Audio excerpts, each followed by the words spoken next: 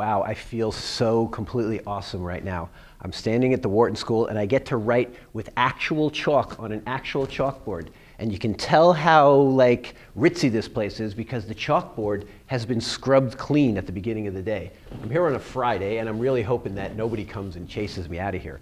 So what I want to talk to you about is Outie, recursive hierarchies. And let me first go through each of those words. Outie, I'm hoping you're starting to get the feeling by now. Outie means the access structure is outside the information that it categorizes. It's a hierarchy, so the kind of categorization that it does is into folders and subfolders, categories and subcategories, parents and children, right? That's that hierarchical concept. You can think about it as an outline, but what I hope you start to do is start thinking about it a little bit more deeply as parent and child relationships with the parent, child, grandchild, great-grandchild, and then some number of items listed at any one of those levels. Hierarchies can have items at any level. You can have items right under the root. You can have items in any folder underneath, or as often is done, no items except at the terminal level, the lowest level of folders. So that's irrelevant to us at the moment. What I want to give you is a structure for understanding this idea of an Outie recursive hierarchy. Again, Outie meaning that it's outside the information that it indexes. Here's the information that it indexes over here. Oh, I love writing with chalk. Okay, there's the information that it indexes, and over here is the hierarchy.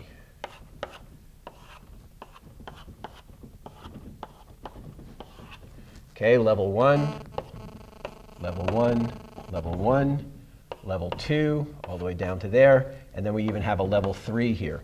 Okay, and then inside here are, let's do it this way, pointers. Can you see that? Pointers to what? We have items over here. Items, 1, 2, 3, 4. The actual item is over here. The hierarchy is over here. Now this is metaphorically over here and over here, right? We may be talking about the same instance, but the items are in part A of the instance, and the access structure is in part B of the instance. And what makes this happen, what makes it an Outie structure, is not only that the access structure over here is outside the items, but how those two are related. We have pointers here in a level 2, and they point to items.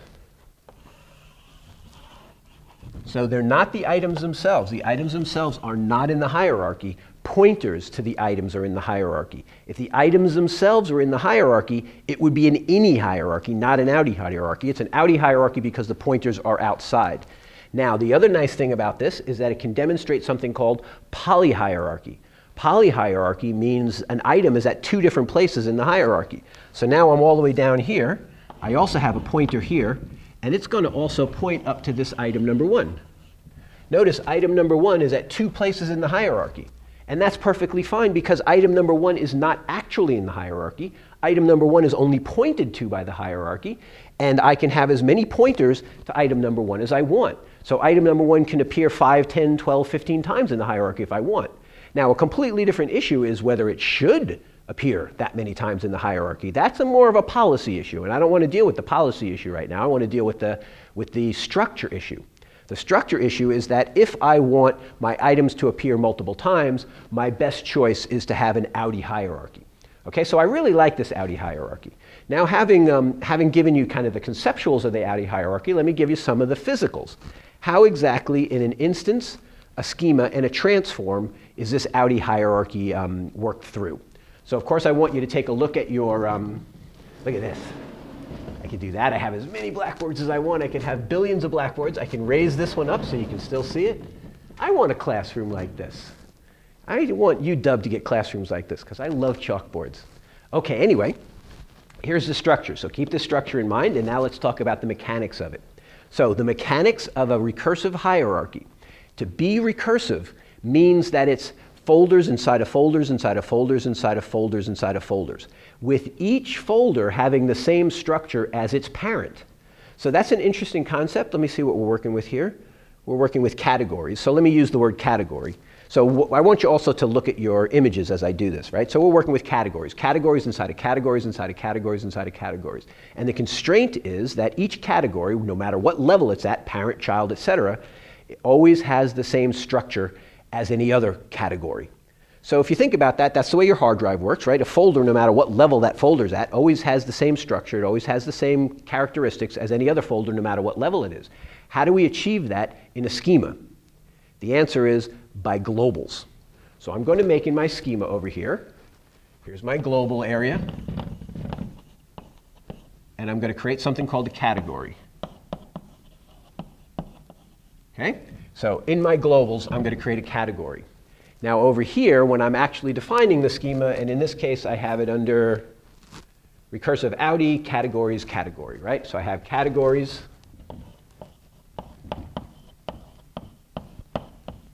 categories under here, and then category here, and this is a 1 to as many as you want, right? And now in order to make it so that I can have children categories that are the same as the parent category, I have to go down here, and of course a category has an ID, right? And a category has a title. And then what does also a category have? It also has categories under it. Category with child categories. And of course, this category can also have categories under it. How am I going to achieve this? I'm going to achieve it by noting that my category is global. If I make this category global, remember the little arrow sign here says that it's global in the schema, and I make this one global. Now I have a global category here, and the global category says that it's allowed, oh, by the way, I have to say 0 here to infinity, 0 to as many as I want, because if I force every category, if this was required, every category has to have a subcategory. Can you see that it would just go on forever? That's called infinite recursion, right? The category has to have a subcategory, but the subcategory also has to have a subcategory, so it goes on and on and on into infinity. So I have categories with subcategories. Each of those subcategories, by the way, has exactly the same structure as the parent category, and this is what gives me that structure that I talked about before. The recursive hierarchy has the form that every subcategory has exactly the same structure as its parent category. A category can have as many levels of children as you want, and each level of children has the same structure as any of its parents. We just got that by making this global. We got the ability for any category to have subcategories, as many as you want, including none. Right? This is a 0 to infinity down here, so as many categories as you want, including no categories. And they also have the idea that any subcategory has exactly the same structure as its parent. Okay, that's representing the Outie structure. Oh, by the way, forgot a big thing here. Down here are, and probably you can't see that, let me raise this up a little bit. Down here are some number of item refs. 0 of them to as many as I want. 0 item refs all the way up to an infinite number of item refs inside this schema as well, which says that any category can have some number of item refs. So remember what I said earlier here was that we have the hierarchy over here, and that's what I'm modeling down here. I'm modeling the hierarchy, pointing by reference to the items that are somewhere else.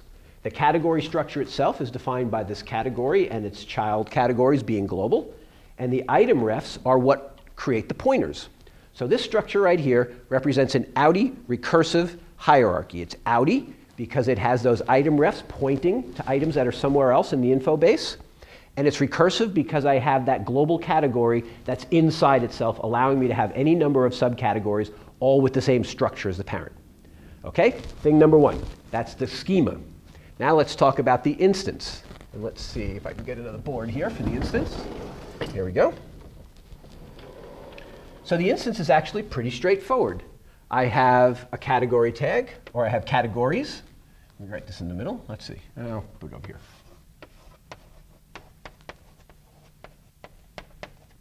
Categories. And then under that I have a category with a root, with an ID. And I'm going to call that ID root because it's the root category. And then it has a title, blah, blah, blah, blah, blah. and then it has a subcategory.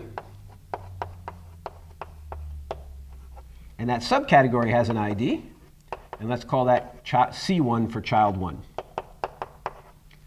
Okay, and now that category has whatever, as many things as I want in it, right? It can have subcategories, titles, right, all that kind of stuff, but then eventually I get to a list of item refs.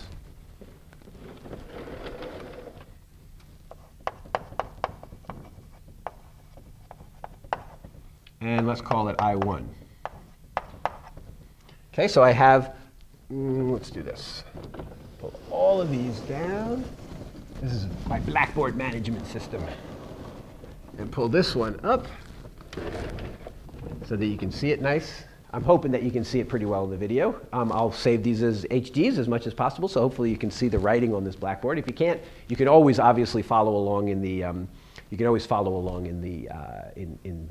the images that you have on your screen. So we have categories with subcategories, and we have some set of item refs, as many as we want. And as I said, because they're refs, I1, the item that I'm pointing to here, can be in as many different parts of that schema, as many different parts of that instance as you want. So we have, let's see, nice. No, this is the one I want. We have this structure. That's the schema, and that schema gives rise to this instance. Okay, now on to the final thing, which is the transform. And what you need in the transform in order to make this work. Okay, so this is a hard concept, and in order to understand the concept that I'm just about to give you, you have to start with some basics. The first basic you have to start with is the idea of a template call. One template can call another template. And how do you make that template calling idea, one template calls another template, into the way to render a recursive hierarchy? So actually, let me pull the schema back on and give you conceptually what you have to do in order to make this schema work. Excuse me, in order to make the transform work. You have to process a category, right? So there's some transform, some template code, some transform code that processes a category, and when it sees the category, it needs to put out the title, and if it has any item refs, put out links to those items, and then if it has subcategories, it has to do the same thing. So the same idea comes up in the transform as comes up in the schema. In the schema, I said the categories, the subcategory has to have exactly the same structure as its parent category. And I did that with this global thing. The global thing is what allowed me to create the recursion. What creates the recursion in the transform is something very similar. The template that processes the parent has to be the same template that processes the child. Because they have the same structure, it can be the same template. So when I have a template in an XSL file, as long as I'm doing things of the same structure, the same template ought to hold. Right? That's the way that transforms work. I write a transform to the specifications of the structure of the thing that I want to transform. In this case, the thing that I want to transform is a category. So I'm going to create some category code so that will transform a category. And then the trick is, and let me bring up my picture of this so that I'm getting the right nomenclature that you're looking at as well.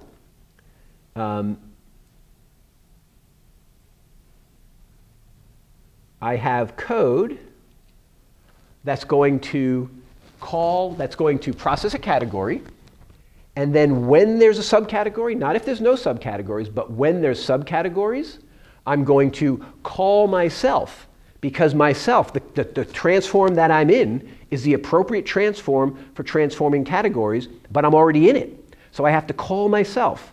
And if you're a programmer, you get this idea already. I'm going to have a stack, and I'm going to continually push the instances of the category transform onto the stack, and I'm going to be able to walk through all the branches, transforming all the categories and subcategories until I come to the bottom of the branch. Then I pop something off the stack. If you're not a programmer, the way to understand this is to maybe not even understand it, maybe just to get it to work, but the way to understand it is that the same transform that transforms a parent category transforms the child category, and so I have to give the child category to that transform. I call it from inside itself.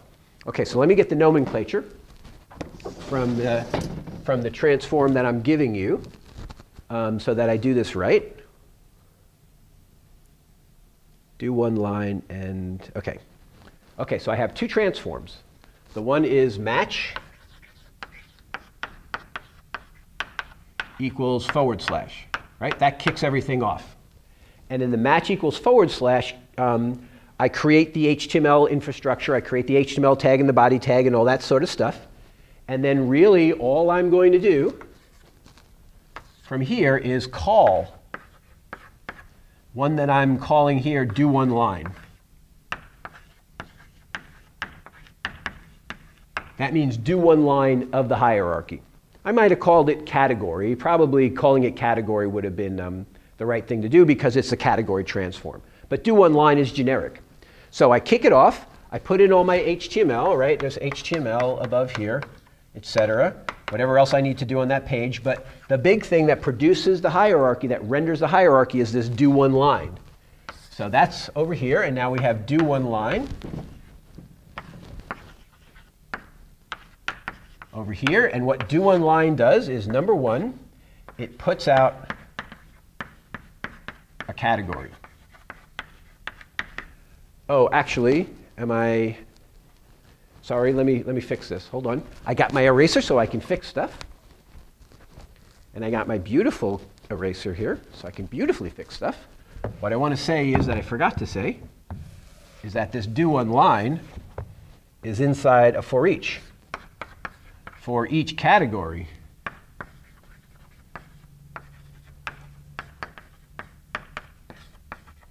let me just say for each category. I'm taking shorthand here to make this simpler. For each category, call do one line. And I write so fast that you probably couldn't read it even if you can see this very well. But what this does is it slows me down enough so that when you're following in the transform that's in the picture on your page, at least you can follow along. Okay, so it's a for each. For each category, do one line. So I'm going to do this do one line routine. If there's 10 top-level categories, I'll do it 10 times. If there's one top-level category, I'll do it one time. So for each category, do one line. Do one line, first of all, puts out the category. And if you look in your transform, the code for doing that, it says there's a p tag, and it's got a certain indent in it, and that indent is appropriate. Oh, yep, got to do one more thing here. Sorry, I should have really looked at this more closely. Call one line and pass an indent. Okay, so I do one line and I pass an indent to the do one line. And so do one line needs an indent in order to work. Okay, so the do one line puts out a category folder line, and it indents it depending on what the value of the indent was that I passed. So put out a category and indent. Okay, now two. So first it puts out a category with the appropriate indents. And then second of all, it puts out item refs, or put out item links. It takes each of those item link IDs, or those item ref IDs, finds the item that it corresponds to, and formats a link. If you haven't picked up on this already, you're going to pick up on this by the end of the class. The way we create links is title is the hot text. ID is the thing that allows us to create a URL or an href. The href is defined or is derived from the ID of the item, and the hot text is found as the title of that item. So I'll let you look at the details yourselves because I want to get a bigger picture here. The picture I want is not of the details of the transform, but how in the large scale the transform works. For each category, back in the main transform, the match equals /, we call do one line with a particular indent, the beginning indent. Let's call it 5 pixels, or let's see what it actually is here. 10 pixels. Okay, so we start out with a 10 pixel indent. Now this one's going to put out that category line for the very first category with a 10 pixel indent. Then it's going to put out a list of links under that with also a 10, probably going to increment by 10. We're going to put this one out with indent plus 10. Okay, so that's creating the outline structure. Now the third thing and the coolest thing about this is if, or for each category, call yourself. Do one line.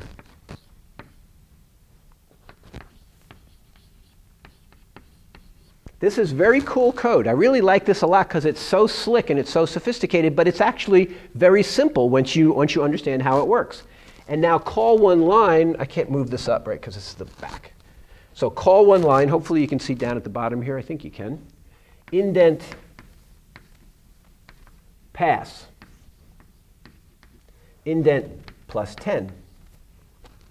Okay, now this one in effect goes back to here.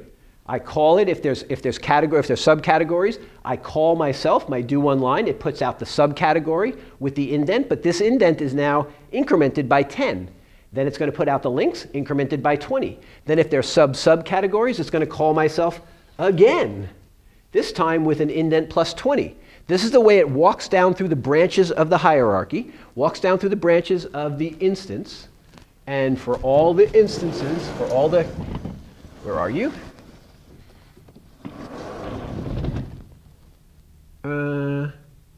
Sure, let's use this one.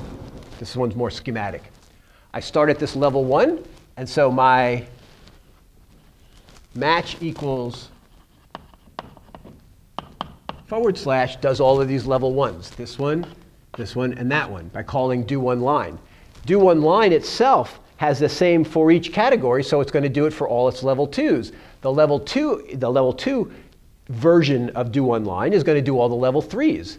Anytime I hit an item ref, it's going to make a link to the item using the reference to form a link ID. Okay, there's a lot there. You might have to think about this a little bit harder. You might have to go line by line through the transform to get it. But what I want you to get from this lecture is the concept, the big picture. Recursive means that all the children have the same structure as their parents. When we do that in the schema, we're using global to make that happen. When we do it in the instance, it's really pretty straightforward. We just type in a category under a category, literally enclosed in the category, and give it the same structure. The transform is where it becomes a little bit harder to understand because we have this recursive call. We have do one line, that transform, that template, being called by itself. Being called by itself for every subcategory and every subcategory. The result is that I will build an outline starting with an indent and indenting all the way down for the first branch. It'll jump right up to the second branch, indent all the way down, jump to the third top level heading, the third branch, indent all the way down to create an outline. In this case, the outlines are created with indents. In other cases, I can create them using other techniques. I could have divs inside of divs that hide and show. I could have bullet lists inside of other bullet lists that hide and show. I can have sophisticated things that drive drop-down menu systems. But all of that is the implementation details. That depends on the navigation widget you want. It doesn't alter the fundamental structure of the transform system. And the fundamental structure of the transform system, finally to summarize for the last time, you know my technique of telling you the same thing about 1 billion times. Hopefully that I restated enough ways and from enough different angles that one of them will catch you. So the final summary here is the recursive transform will do the same code for every category from whatever parent category it happens to be in. That's what makes it recursive. I have one function, one transform, one template called do one line. Do one line has the ability to call itself as long as there are subcategories. And as long as there are subcategories, do one line will call itself and it will effectively walk all the way down through the outline. Okay, that's a recursive Outie hierarchy. And let me end with this. If you didn't understand that, if you couldn't figure it out, then I want you to fall back to this position. I don't understand it, but can I use it? Can I take this transform code and this schema code and this instance code, and can I tweak it to use my names instead of Bob's names and still get it to work? If you can do that, then you have everything you need to make it out of the course. I sincerely hope that you try to really deeply understand this concept because it's a really cool concept and it'll serve you well for the rest of your career. But the fallback position is, I can't really understand it, but can I use it? Can I copy and paste this code, put it in my transform set and get it to work so that I can have a recursive transform and maybe not even understand it? All right, so I'll sign off from Wharton, and today I'm going to go up to Bryn Mawr and do a couple more lectures from there, and so I'll see you there.